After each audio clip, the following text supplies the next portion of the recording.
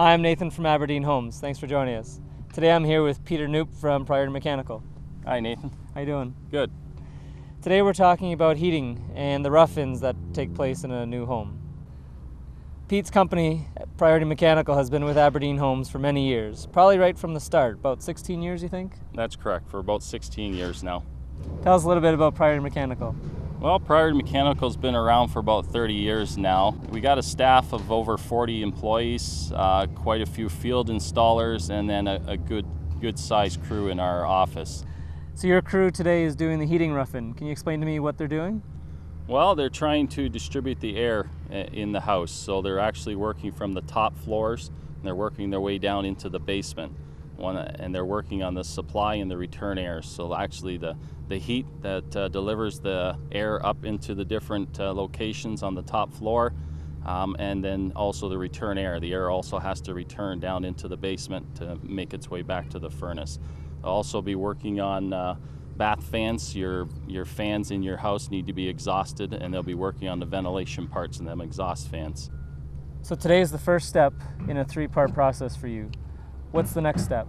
Once we get the call that the floor has been poured, we'll come in to set our furnace and run our trunk lines and our round runs out to our supplies and returns that got put in during the rough-in stage.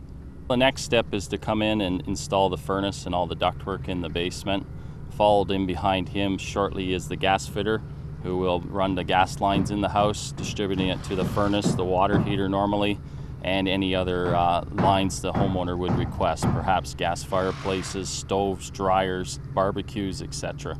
And the last step is our finishing crew. So they'll come in and they'll go over the entire house. They'll start by installing the grills, hooking up the range hoods, installing thermostats, going over the entire system to make sure everything is done properly.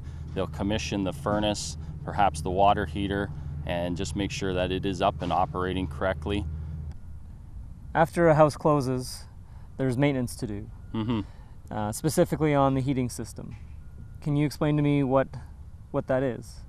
Well, for the most part, it's your filtering in your house. So basically the furnace has its own filter. Maybe perhaps on every 3-month period, your furnace filter should be checked and possibly changed.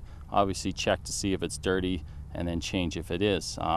Also, if you're getting an HRV or these new air exchanger systems, they also will have to be maintained. Filters will have to be changed. So there's a little bit of work there for the homeowner. That's just common maintenance. After that, there is maintenance packages available that even our service guys can come out and take care of your equipment. Thanks for joining us today, Pete. We learned a Thanks, lot. Nathan. Looking forward to working with you for many more years. We appreciate it. Thank you.